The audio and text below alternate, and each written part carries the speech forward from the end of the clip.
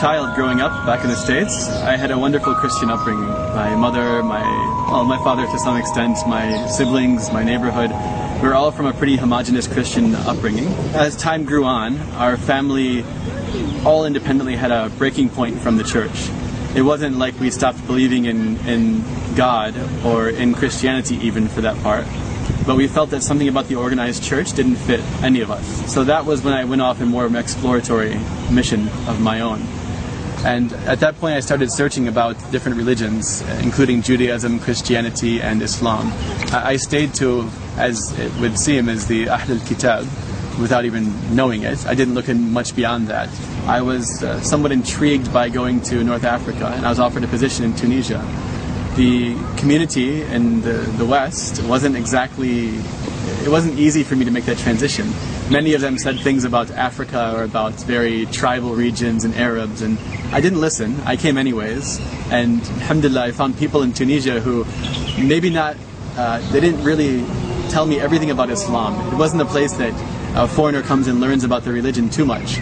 But I did find people there who were so kind, and they would show me the sincere generosity that I only found in this part of the world. Not saying it doesn't happen everywhere, but for some reason Tunisians really demonstrated to me that there's something deep in their culture, something very, very, very well established that was central to all the people.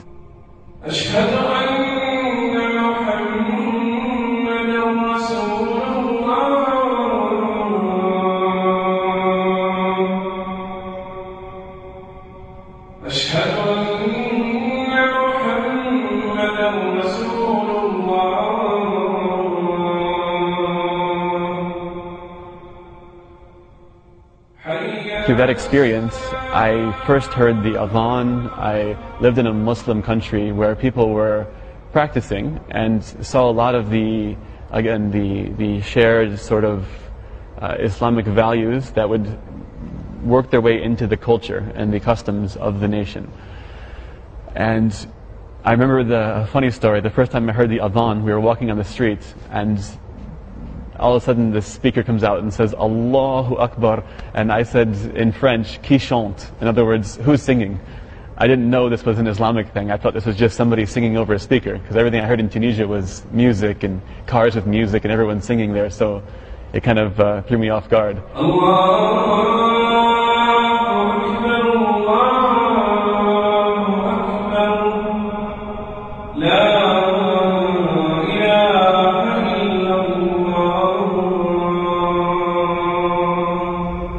When I was in the university, I studied a bit of Islam, and I felt that Islam was something a bit pure but different.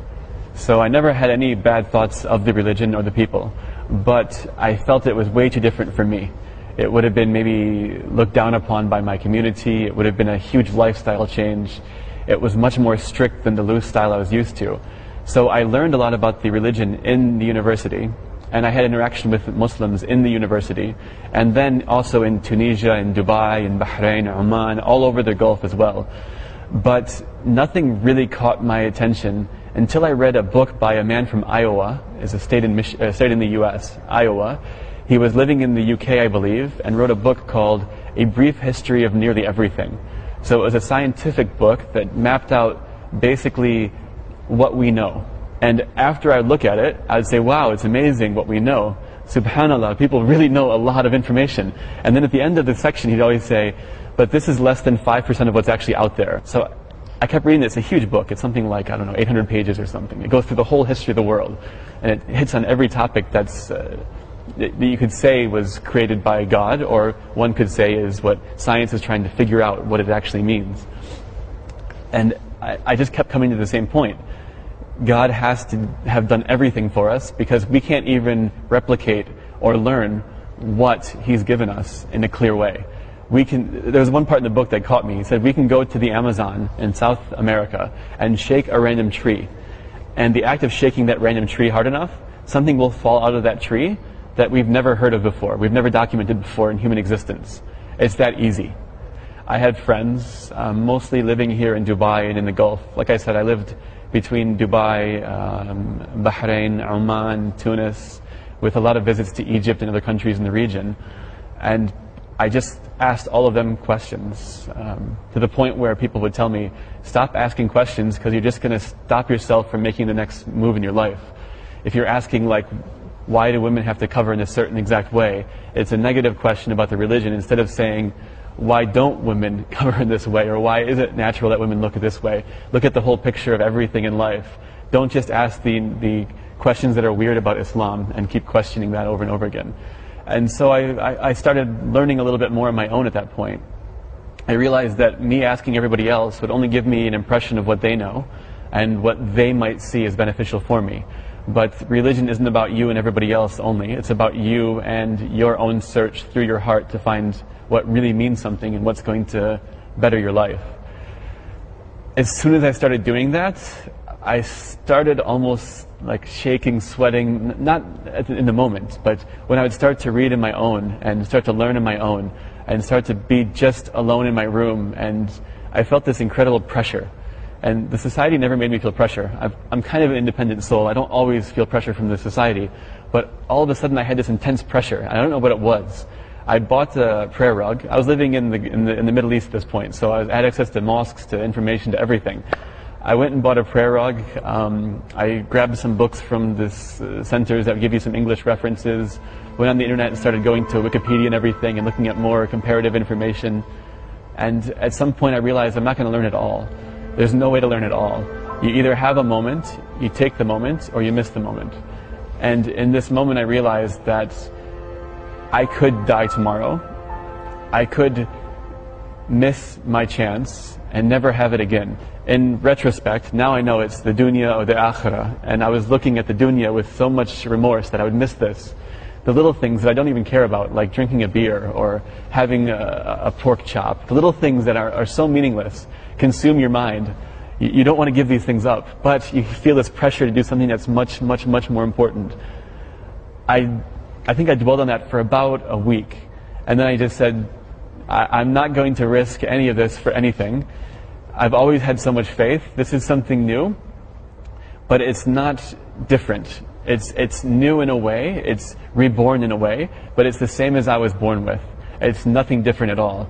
And I said the Shahada at that point, all by myself, in my room, cornered, and tried praying as best as I could without really knowing anything. At that moment was when I really gave up. That was when I submitted. That was when I said, anything in this life is meaningless because it could all end tomorrow. And unless I prepare for what's going to happen after that, my life was without any meaning. It was just me having fun, living, enjoying, and it wouldn't have been substantive.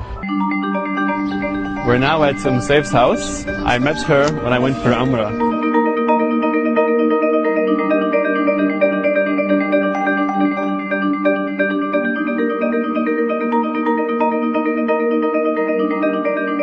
أريك كان التقيت به قبل حوالي سنتين. كنا بالعمرة بالمدينة المنورة وشفناه هو وحده يعني ماكو وياه أحد. قمنا يعني دائما نسأله ايش تحتاج ما تحتاج، والطريق من رحنا لمكة المكرمة همينا كان ويانا، وصدفة همينا من سوينا العمرة هو هم كان ويانا. كان عندك هيجي ورقة بها أدعية هدانياها بين الصفا والمروة، وبعدها قعدنا وحكينا وقلت له أنا عندي ابن من عمرك وشي، وإذا تحب يعني ما دام أنت بالإمارات ابني هم بالإمارات تتعرفون سوية. She didn't say like much about me, just who are you?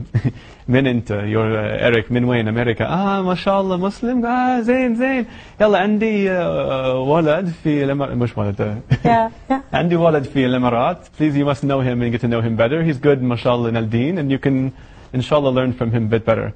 أنا قلت نفس الشيء. أنا قلت المشكلة عندي في الإمارات. I don't know many people who are there to teach me more and to learn more from. So alhamdulillah she helped me from the very beginning. يعني هو أي شخص غريب تشوفينه وحده يعني أنت عجبك تضيفي ببيتك، ويعني أهله مو قريبين من عنده. هو مثلا صار مسلم الحمد لله والشكر، بس ما دخل بالعوائل. هو المفروض يتعرف عن حياة العائلة، يشوف تطبيق الإسلام بالعائلة. في شهر رمضان إحنا دائما في الغرفة الثانية. صغير غرفة وكل عربية. العائلة هناك مثل في البيت مش مثل في المجلس أو شيء كيف أقول وايد خاصة يعني. If I'm with the family in the small room مثلا أنا واحد من العائلة مش أنا أجنبي أنا ساكن هناك وبس بزير هني أحيانا لا مثل بيتي. المشكلة من البداية أنا سافرت كثير وايد يعني أنا كنت في بحرين دبي عمان بلدي يعني تونس مصر. أنا ما I was never in one place مكان وحيد long enough not long enough to actually get settled. So I didn't find the brotherhood. I was always missing some sort of feeling of family. يعني عندي العائلة في أمريكا العائلة وايد طيبة يعني they're such a great family for me. My family is. I'll never say anything against my family. They've been so supportive of me all the way along. But coming to have an Islamic family to help support you, it's very important in a new Muslim's life. وفر لي مكان مريح جدا عشان تعلم اللغة العربية والشيء من الدين الإسلامي.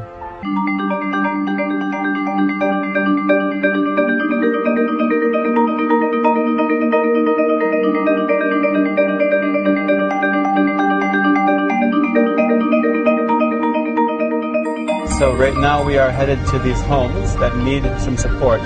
The program that we're running right now is where volunteers go out into all the Emirates and they help families in most need. We start that by getting information from them, making sure that they are actually in need, finding the families from the network, the neighborhoods, the charities, and then we will basically go visit them and assess their needs in more detail. I got into this work when I was a bit younger. I used to do some versions of this in America, helping out people in Detroit and different areas. But the majority of my work came after that, when I came to the Middle East in Tunisia and the Emirates, Bahrain and Oman. We were doing a lot of youth development work. I found this to be a better path for me personally. It was more fulfilling than the field of business or getting into things that were just for profit. So I've actually been working for a non-profit sector for the last 6 or so years. Excuse me 1 second. The volunteers are all here. And we will be meeting them right now and going inside the homes. Yes. Hi, Ahmed. You're here? Yes, we're coming right in now, okay? Thank you very much. Bye.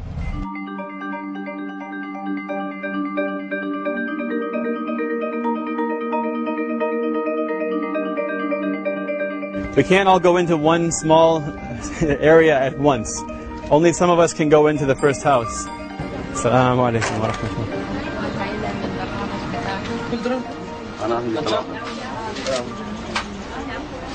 Is your family here? My son, their house. Your son house here, Yeah. yes? And you live here also or no? Yeah, I live there, this big house there. In this house over here. This your daughter here? They live in this room? Big room there. كم شهر؟ 7 شهور. شو المشكلة في البيت؟ يعني في البيت راتب 1500 فقط. في أبوك أمك أنت وعلي صغير صح؟ 4 أشخاص. Visa making company. كل البيت 1500 بس. No, he's giving 1500 is getting for the visa. For the visa? Yeah. Every month 500 for the visa. Yeah. So right now we have the volunteers everywhere running around visiting the families. We're going to basically continue to spread out throughout the area and take the information from the families. If they prove that they need extra things like a kitchen, like a sofa, a bed, as part of the program that the volunteers will come and put the mafrushat and all of the different items in the house, assemble them and help them basically. وما تفعلوا من خير يعلمه الله وتزودوا فإن خير الزاد التقوى واتقون يا أولي الألباب. Whenever it comes to learning or reading or the Quran or learning Arabic or even learning some very basic fundamentals on Islam, the first thing that I do is say, everything around me is in Arabic. So I have to learn Arabic first to get there. And then I say, this is my old me by the way, then I would say, okay, well, I have to learn Arabic, but everybody around me speaks English. Then I would keep saying, okay, my job requires me to speak some Arabic because it's a volunteer program with all locals. So I have to learn some Arabic for my job, but they're not funding my Arabic courses or giving me time off to support this. So everybody externally is not allowing me or forcing me or helping me too much along the way. That's the biggest struggle you find when you become a new Muslim. The individuals come and go. Some of them support you a little bit. Everybody says they want to help you, but maybe they aren't the right people to help you in the first place. But I forced myself a bit here and there to learn a lot more and to try to practice actually some classical Arabic, not just the slang that you pick up on the streets with the people and how to communicate, but learning a bit more about the original Arabic. Everything has been given to me. I'm very fortunate. I should not have to suffer just because I have to find a little different way of living my life or something I have to learn to live my life better. So little by little I've become a little bit stronger and more self-sufficient in terms of this and not depending on so many people to help me along the way, which is good and bad because it speaks worlds about what is my perception and my experience of the Muslim community, but also about how you have to really answer for yourself on the day of judgment and every day of your life.